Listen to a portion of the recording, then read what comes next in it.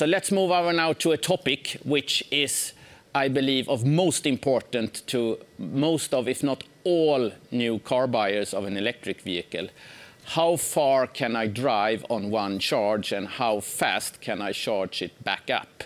So let's talk about electrification in the sense of batteries and e-propulsion, and welcome Lutz Stiegler and Erik Severinson to the stage. Welcome.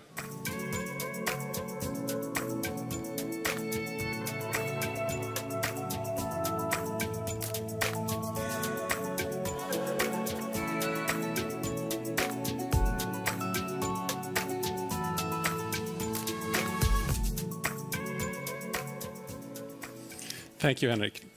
For 94 years, we have had combustion engines in our cars. But now we have made a choice. By the end of this decade, all our vehicles will be electric.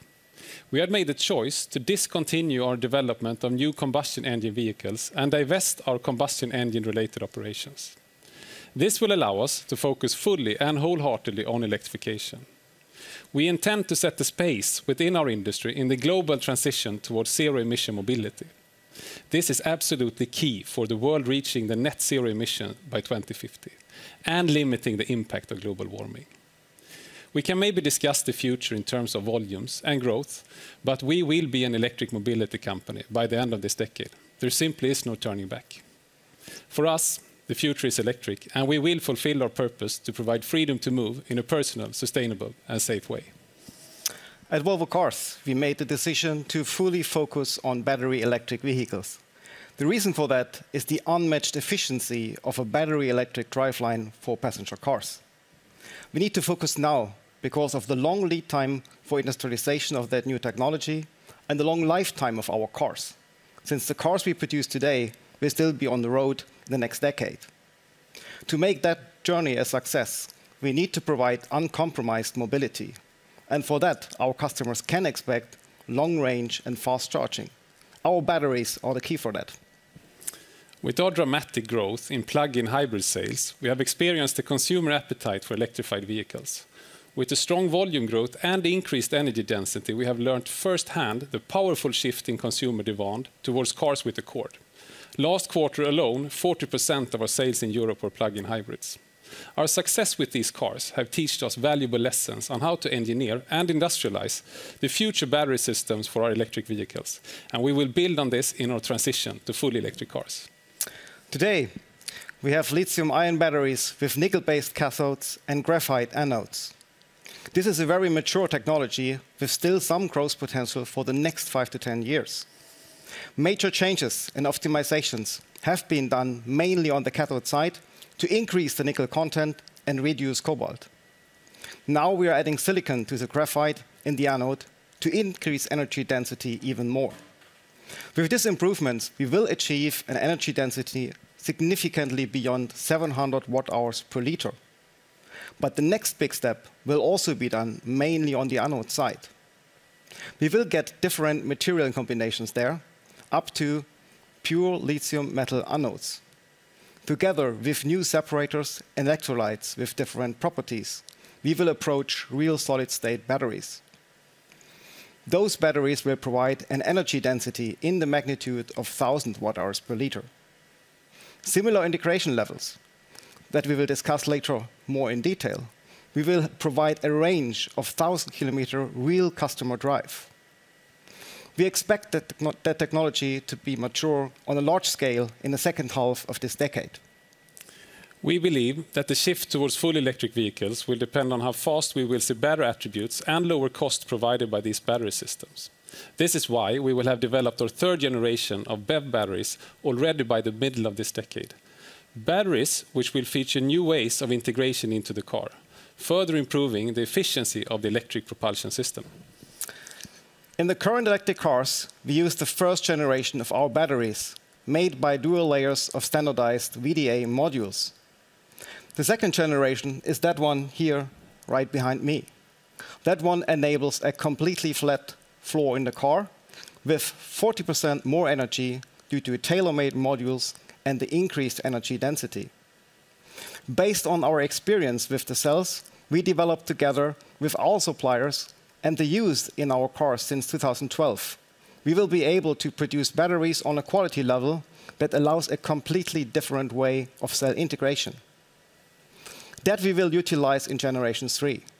In this generation, we significantly reduce the material that does not contribute to energy storage.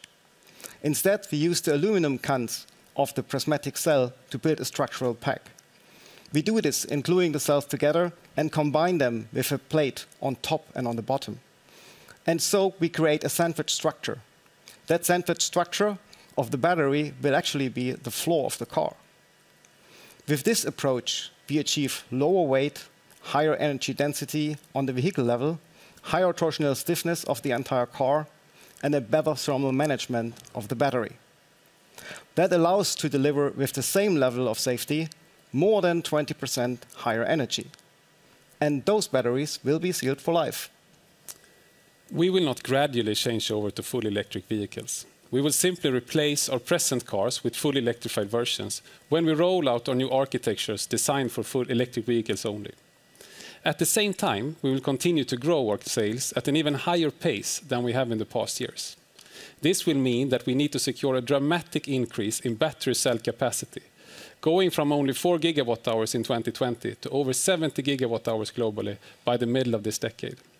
To achieve this, we need to secure our future capacity, both through strategic partnerships and through buying cells from top industry suppliers. To use cells and Volvo-specific modules from leading suppliers was the first step. In the future, we will go more and more into vertical integration throughout the battery value chain. By a better control of the value chain, we will not only be able to make it more efficient and optimized for our needs. More importantly, this will enable us to ensure a sustainable management of batteries all the way from the mine to the end of life. This is a race, and only collaborators will win. If we would do everything ourselves, it would take too long time for us to change. And we would simply not be able to develop and produce in-house cells in time to support our expected growth. To be able to fully steer our transformation, gain speed, as well as knowledge, we will seek the strategic partnerships with the best in the industry. A proof point of this strategy is our planned partnership with Northvolt that we recently announced. This partnership is built on 3 main pillars. In the first step, we will join forces to develop the next generation batteries utilizing Northvolt's excellent cell design and manufacturing capability and our system and integration knowledge. Together, we will develop tailor-made cells with the next generation chemistry towards solid-state attributes. In the second part of our collaboration, we plan to source 15 gigawatt-hours of annual capacity with the Northvolt 1 plant in Skellefteå, Sweden. This will start in 2024 in order to meet our capacity ramp-up of electric vehicles. The third step is to build a new gigafactory of up to 50 gigawatt-hours of annual capacity. Combined, this will secure supply for the next generation of fully electric Volvos built in Europe. Together with Northvolt, we also plan to take the next steps towards sustainable production of battery cells by using both renewable energy as well as integrated recycling to ensure that the valuable metals and minerals can be used again. This will help to substantially reduce emissions from battery cell production, which currently is one of the most carbon-intensive steps in electric vehicle production. With this fantastic collaboration, we will join forces with a partner that share our fundamental belief in sustainable mobility. Another important in-house product is the software that controls and monitors the batteries.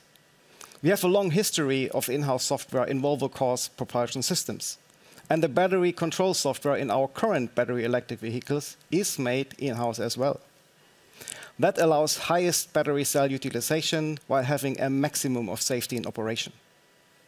This in-house software strategy also allows us to actively learn from our customers using field data, while of course adhering to the highest standards of data privacy.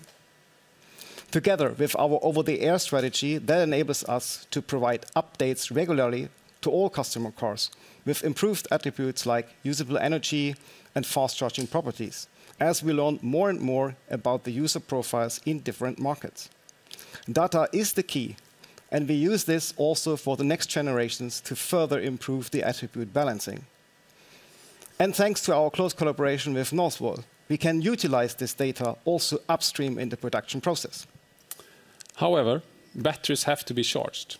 We believe that charging is the single most important attribute for range anxiety, so we are constantly improving our fast charging performance of our battery systems, in our current as well as in our future cars. Despite that we are significantly increasing the size of our battery packs in our future vehicles, we will halve the charging time for the customer-relevant 10 to 80% state of charge. This is done by improved cell attributes, mainly reduced internal resistance. Other aspects are an improved thermal management and an adapted design of the entire high-voltage system. This allows us to go beyond 200 kilowatt charging power in Generation 2 systems and utilize full 350 kilowatt charging power on 800 volt in Generation 3 systems. Another big step is that we will offer bidirectional charging for our next cars and provide an integration into the home infrastructure of our customers. We can support our customers that want to reduce their CO2 footprint and use the car as a storage for their solar systems. Or we can help the customers to reduce their energy bill in markets with time variable energy prices, because customers can charge when prices are low and use the energy provided by their vehicle battery later in their home when prices are high. And in the future, with a bigger fleet of electric cars with rather big batteries, we will enable our customers to contribute for energy grid stabilization, and by that one, be an enabler to allow more renewable energy in the grid. This is a real contribution to sustainability, not only for the batteries and the cars, but also for the entire society to become faster independent from fossil energy. Our strategy is to vertically integrate in the value chains for the rapidly changing components in order to spearhead the electrification of our industry. This does not only apply for batteries. We will also develop and produce our own electric driveline for our future fully electric architectures. To gain speed in our vertical integration, we will use as much as possible of our existing infrastructure and convert it towards in-house production of strategic components for electric vehicles. The first proof point of this is that we will start producing our own in-house developed e-machines in our current engine plant in Skövde, Sweden. Thus building on the infrastructure and knowledge we already have and use this as a blueprint on how to leverage on existing assets while changing into a fully electric company. We are transforming from a company that has sold combustion engines for 94 years to a fully electric one by the end of this decade. It's not a matter of if or when, it's just a matter of how. We are convinced that we will succeed with this, not because we're small and nimble, but because we're completely focused on and passionate about safe, sustainable mobility. Thank you.